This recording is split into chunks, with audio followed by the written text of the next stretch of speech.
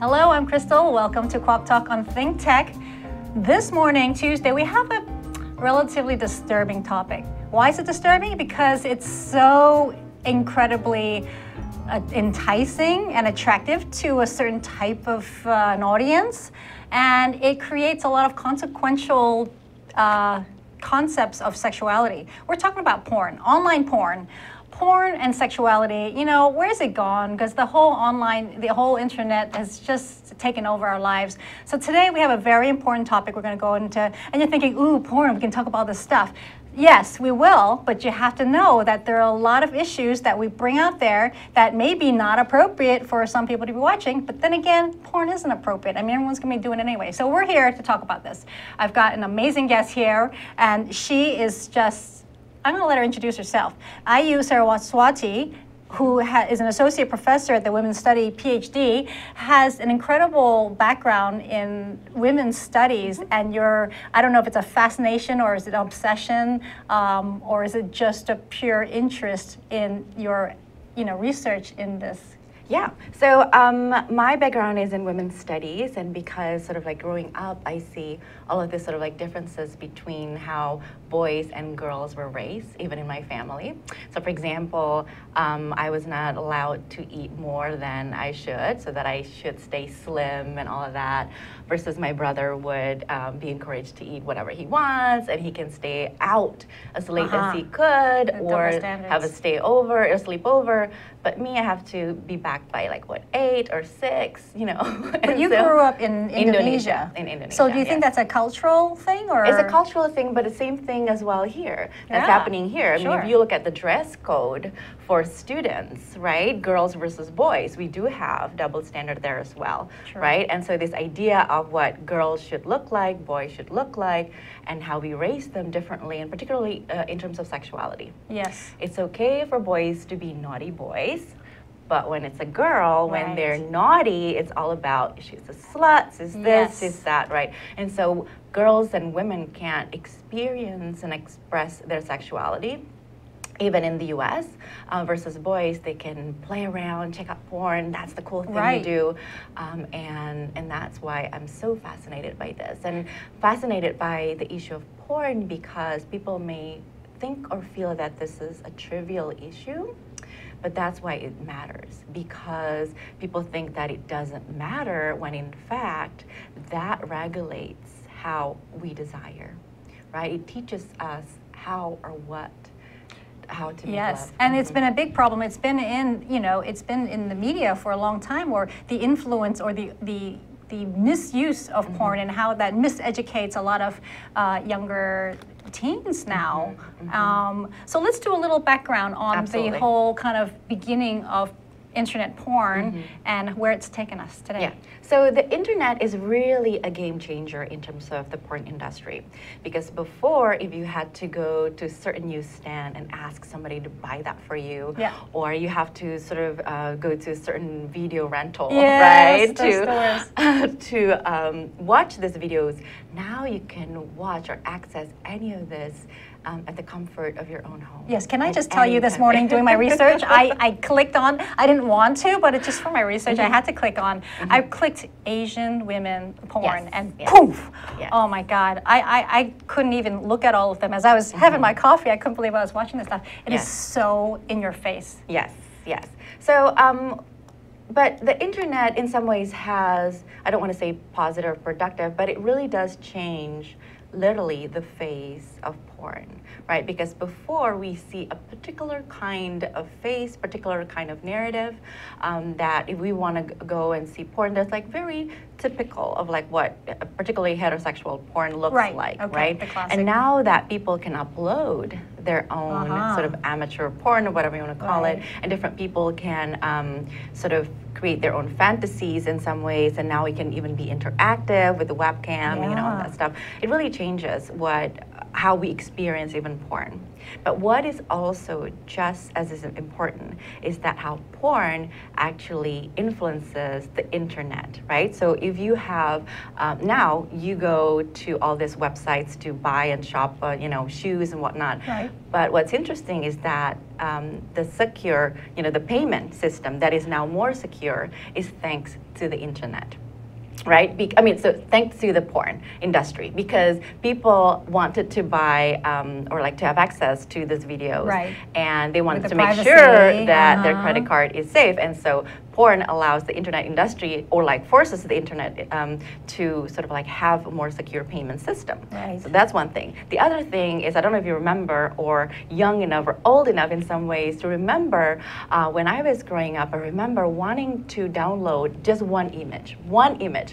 It was a dial-up, you remember that sort of like, you have to wait a few minutes just to download one image. Right. And talk So about now, porn, right? When you're all horny and then you're going to like download one image that takes 10 minutes, you kind of like, okay, that's it. I mean, like, I'm not going to wait. How many, or is there like a study on how many women actually Mm-hmm. go and use porn to? There are. I don't have the number, but what is interesting, the difference between porn for women, porn for heterosexual women versus porn for men, shows that porn for heterosexual women actually allows for space for women to be more playful, more sort of experimental with their sexuality, versus for men, in some ways, it's really a similar narrative, right? Really? Because if you look at porn, I don't know if this morning you actually no, I didn't go that clicked far. or any of that, but I'd be late for work if I. yes, so heterosexual porn usually ends when the men ejaculates. Okay. So what does that exactly? So what does that tell us about women's pleasure versus men's pleasure, right? So what we learn from porn then, that men's pleasure is more important than women, because everything ends when men sort of desire is satisfied, right? But we don't really learn about what does women want. But in a lot of porn, don't they have the woman climax, or they pretend to because of the sake of, but it's also for the men, the fake orgasm. Exactly. And even if you look at the sort of videos, I don't know why I do this, but women who are masturbating on this online porn sites, we see them enjoying themselves and then looking at the camera, because it is the gaze of the men. Right. Exactly, right? So in other words, even in terms of pleasuring themselves, right? They're pleasuring themselves because there's an audience. There's this presumably a male audience who's watching them. So again, it's not their own pleasure, because maybe they want to touch themselves in different ways, right? But because there is this sort of expectation to touch yourself a certain way so that you can pleasure yourself while still looking sexy, right? That is kind of hard. You want to pleasure yourself. You want to have an orgasm sort of like face, but you have to look pretty at the same time. So it's acting. It's really. It is work, right? But how is it not pleasuring the woman? Maybe because they like to be gazed at and to feel like somebody's spying on them. Isn't that a sexual pleasure in itself? Absolutely. So here's my take on that.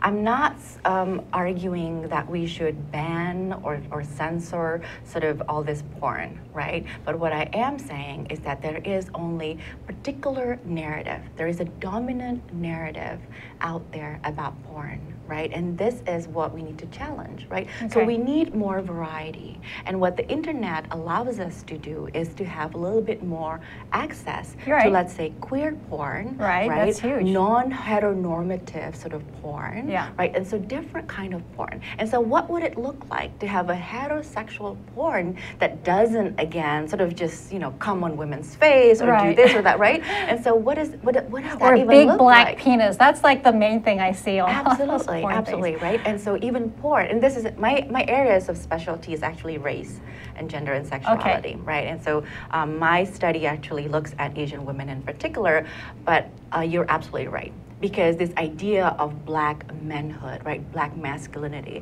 as being hypersexualized, right? And so again, we learn about race also from porn. And this is why earlier we think that porn, it's just porn.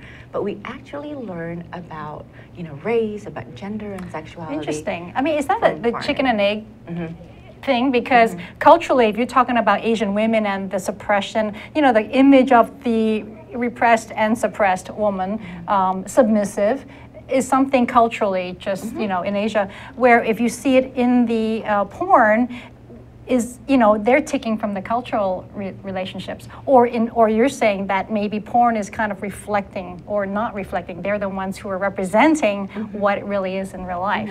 Yeah. So I'm less concerned about which comes first, the egg or the chicken and that sort of question, and focusing on the consequences, right? Okay. Regardless of which one comes first, the egg or the chicken, right?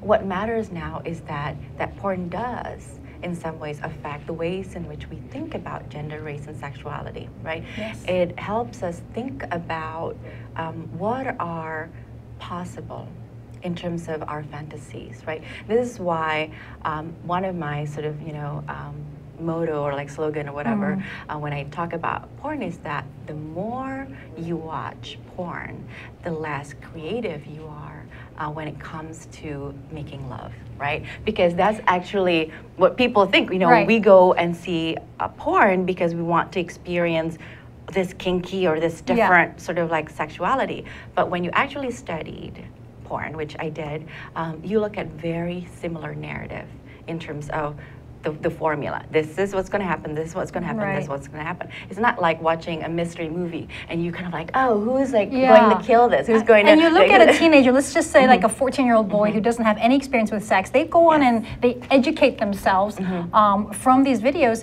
or clips, and their concept of sexuality are these twisted, over-fantasized images that dictate what he thinks he should be doing to his partner or should be done to himself. Absolutely. And I think there is actually a study that shows that 14-year-old boys actually think that grown-up women don't have pubic hair. Oh, God.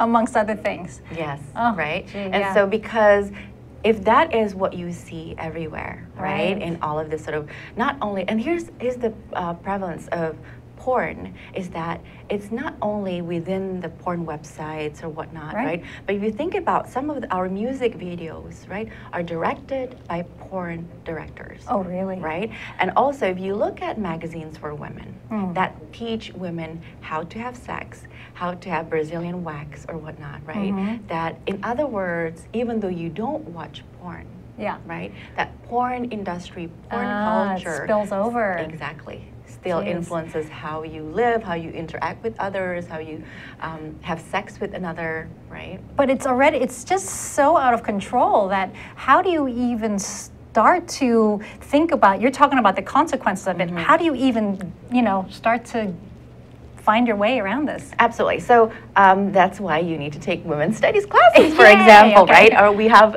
this conversation, right, about what porn does and what porn does not do, right? Because I think it's always important to question, what does it do? Like, let's leave this question to the audience. What porn does and what porn doesn't do? How does that inflict pain, and how does that affect the the image of the Asian women? And we have so much to talk about. Let's take a breather. Let's come back, talk about all these questions, and we'll come back. And by the way, this is only part one because it's just the tip of the iceberg.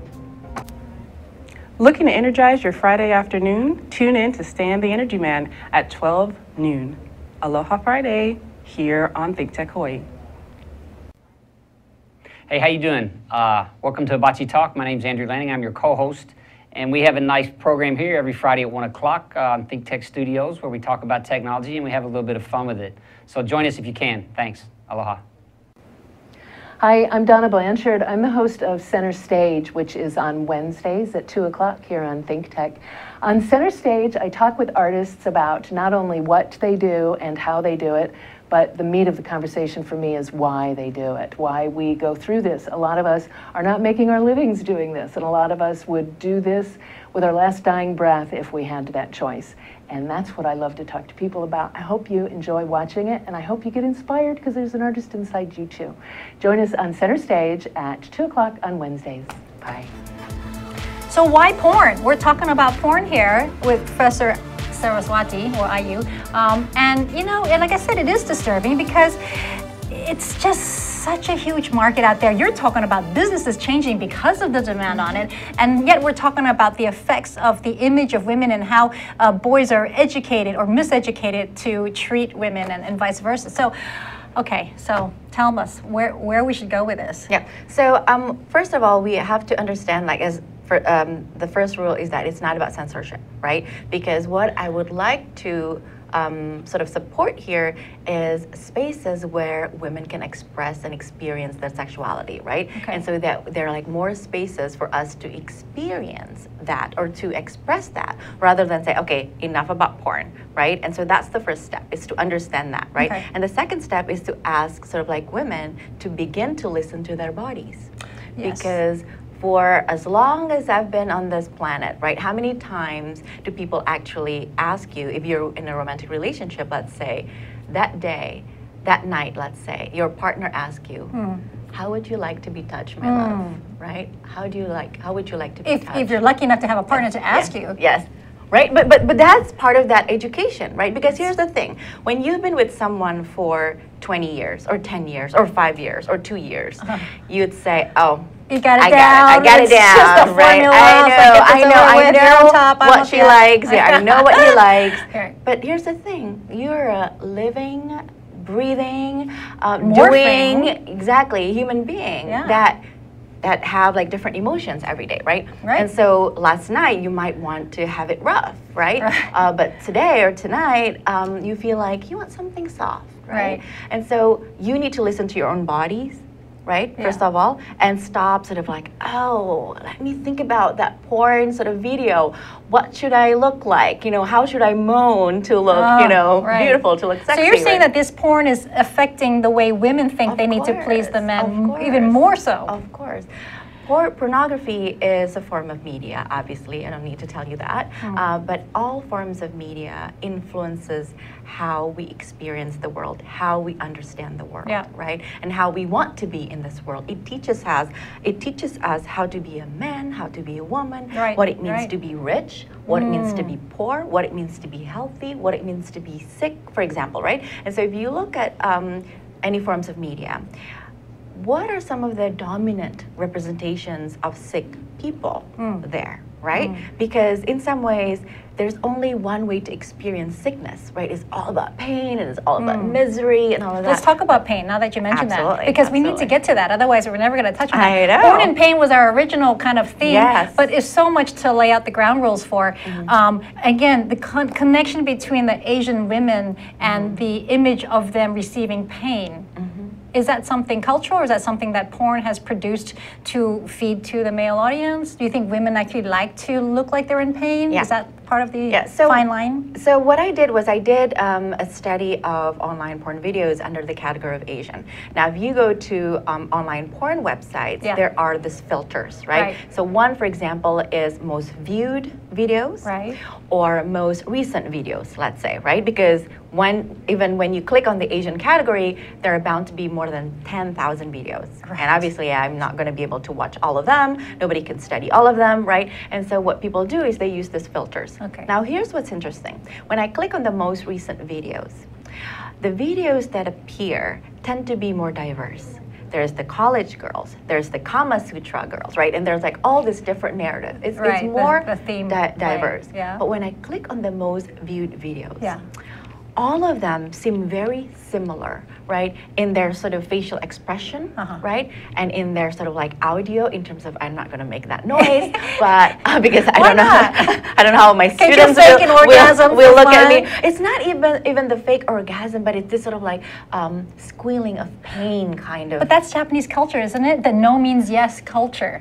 Right. So, but that's what's interesting about this is that why is it that when it's most viewed, right, that these are the kinds of things that show up, right? This sort of like women and Asian women in pain, right? And so what that means is that when they click on that Asian category and they when they choose all of, like maybe 20 out of like 20 videos, that they tend to click on those thumbnails, right, that show this woman in pain rather than all the other ones. That's how they became the most viewed. So subliminally, they are associating pain with the Asian woman's face. Yes, so that's one of my arguments, is that Asian as a racial category, right, becomes experienced and expressed through these emotions, and that Yeah. emotion is pain. In other words, when you click on something, you kind of expect or want to see this particular experience, right? And so it's interesting that when you click on Asian category, that what you want to experience is to see women in pain.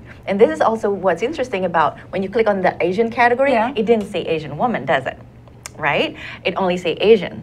But what's also interesting in my study as well is that it translates into Asian women. Right. Out of the 100 videos that I analyzed, only one that shows Asian men with a non-Asian sort of partner, right? But all of the other videos are Asian women. So the category of Asian already means Asian women. It's an assumption. Right, that- right? And not only that it's Asian women, but Asian women in pain, right? Do you think that, again, this is a male-driven industry, obviously? For the heterosexual porn, I have to say, Okay, yes, right, absolutely, right. We'll yes. focus in on that. Yes. And so do you think that these Asian women reluctantly do it, or do they feel like, because again, going back to the culture of Asian women, is that it's okay to be submissive and passive. It's not like I'm losing my ground. It's the yin yang, you know? And again, it is okay to express yourself in whatever way you want. So if you personally really, really love to perform pain, and that what gets you, you know, what makes you happy, you personally as a woman, and that's okay too, because we are not here again to even censor you, to even tell you this is how you're supposed to experience sexuality, right? But the problem becomes when that is the only way you can experience yourself. In other words, today, like I said, you know, maybe I don't want to perform pain, but tomorrow maybe I want to. If pain becomes only one of those things in that repertoire of sexual experiences. Do you think that that's the lack of education or the lack of conversations that's happening with the Asian women as a reason for this? Yeah, so it's called patriarchy. Oh, that damn P word again. The P, the different P, right? Not the dirty P word. But in some ways, well, it is dirty. Anyways, but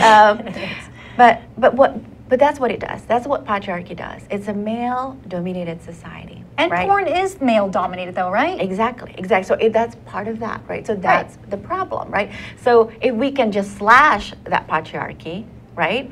Imagine what porn can look like. What is porn for heterosexual women? What is porn for women? Yeah. So there's one study that says that the porn industry for heterosexual women failed, and they failed because they used the formula for male, and just sort of replaced it, translate that into women. So, for example, instead of focusing on intimacy and connection and storylines, they focus on this dude, this really handsome, really sexy, and all of that, and which is, again, could be one story, but not the only story of that. And what does that mean? Because what does it mean for women to be aroused? Right? Because we're never really asked that question, right? So if somebody actually asks you, like, what is it that turns you on right now? But again, this is something, it's so subtle. Again, we're talking about something that's so non-tangent. How do you translate into a porn industry where porn in itself is so